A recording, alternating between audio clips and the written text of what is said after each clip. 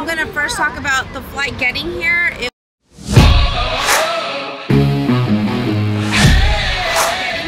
It was 2 hours from Phoenix to Dallas, Texas. That flight was pretty easy.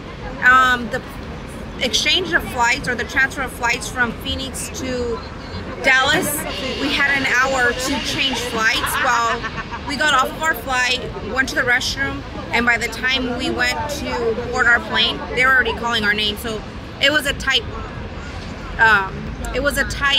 squeeze to get from one plane to the next, but we made it.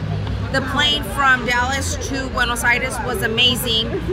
You did hardly any turbulence. It was smoothly. The girls slept about 5 hours on the plane. We had dinner and breakfast that was served. They give you a small pillow and a blanket. I guess they just give to everyone when you're on a long flight. And it was pretty easy. We flew through the night and I had no complaints about it. So the Airbnb was a smooth, it went very smoothly to check in. The manager of the Airbnb, or the owner, met us at our Airbnb as soon as we checked in, gave us a lot of information, answered a lot of our questions. It went very smoothly. Can you talk about what's behind you? So right now I'm recording at the Obelisk in Buenos Aires. It's very crowded, a lot of tourists around here, but I wanted to make a video here to show you a little bit of Buenos Aires. So we were told before we got here by several people that have been here, who's traveled here, that Buenos Aires is doing a blue rate exchange for our US dollars.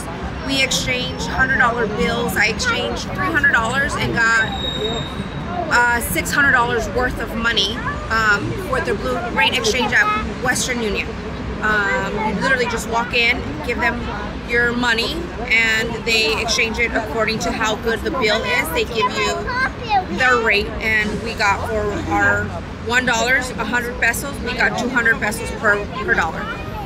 Talk to me about the Spanish. So we've been able to get, understand, I would say about 75% of the Spanish here. There's a lot of different words. For example, a soda. We would say soda in Espanol back home in Mexico. Here it's called gaseosa, and then they'll ask you what flavor you want. What else is different? Sure. Like for chicken, we would say pollo, and here they say pollo. Just different dialects, but we're understanding most of it.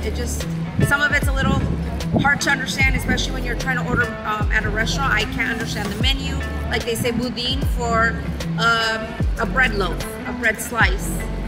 So I've been asked a lot, how are the kids doing? They are actually doing amazing. They have not complained or cried once. They whined a little about missing home, missing some friends and family, but they're doing great. I had a little bit of just missing my family, a little bit of that gut feeling where you're like, was this the right decision? And we've only been here for 2 days, and so far today I feel great. Like, yes, we did the right decision yesterday. I was like, I want to go back home. Anthony, he's been all right with, I guess, the news so far.